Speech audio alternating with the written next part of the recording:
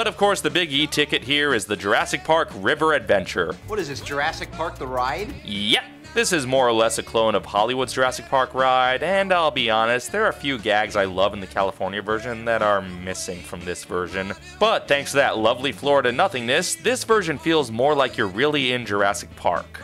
Right down to the dinosaurs that don't always work. You start off on a peaceful boat tour of Dinosaur Island. But the pleasant journey goes awry when you get bumped off course and find yourself in the Raptor containment area. And as part of the evacuation process, you're pulled up a big hill where the dinosaurs scare you further by reminding you that Jurassic Park 3 happened. And then you get squirt with Dilophosaurus poison. Hey, I actually find that rather refreshing in the Florida heat. I don't know what Wayne Knight was so upset about. Newman found this unacceptable.